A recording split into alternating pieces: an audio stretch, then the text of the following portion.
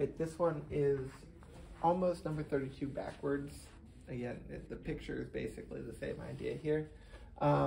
We're given that angle F right there is congruent to angle 1. We're also given that EH is congruent to FG, and we're given angle 1 is also congruent to angle 2. The biggest thing that I see here is kind of people love to jump to, okay, we've got base angles, HI, so HI is congruent to GF, opposite sides are congruent, therefore it is a parallelogram. Not so fast.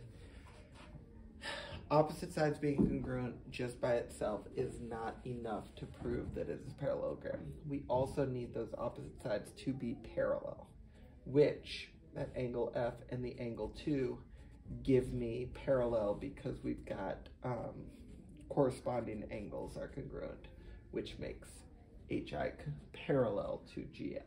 So we need parallel and we need congruent. Let's do it. All right. We've got our statement and we've got our reason. Now, organizing this in my head, I'm going to start with congruency. I think it's the one that jumps out the most. Then build in that parallel, and then once I got parallel and congruent, then I've got a parallelogram. All right, so to get congruent, I need 1 congruent to 2, which is right there, and then that gives me HE is congruent to HI, and then, or I'll call it EH, and that gives me HI is congruent to FG. All right, so just those 2 givens are the only 2 givens that I need to get to my congruency. All right, whew, let's do it. Angle 1 is congruent to angle 2, given. And since angle 1 is congruent to angle 2, that will mean that EH is congruent to IH, and that's base angle theorem. All right, and then I can say furthermore, since EH is congruent to FG, why? Because of the given, I can blend these 2 statements and I get that IH is congruent to FG. And that's again that transitive property.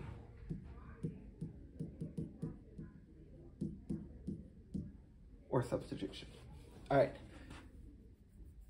So now I've got the opposite sides are congruent. Now I need them to be parallel. They're parallel because angle F is congruent to angle 2. Now, obviously, my given is that angle F is congruent to angle 1, so let's start there. Angle F is congruent to angle 1, given. And then based on the other given, so this is kind of requiring me to kind of go back in time.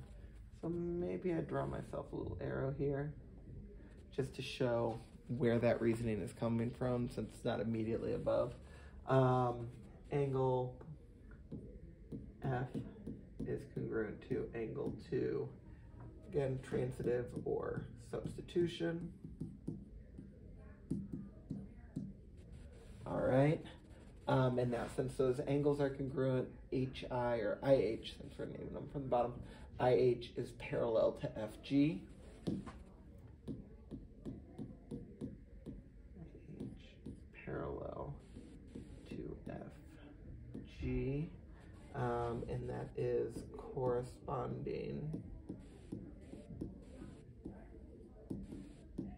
angle theorem. And now we've got the opposite sides are congruent, the opposite sides are parallel, and so we can say that, oh, I already forgot the name of it, FGHI. FGHI is a parallelogram. And we want an abbreviation, we want a shortcut here, but really it's just opposite sides are both parallel and we shorten with the congruent mark.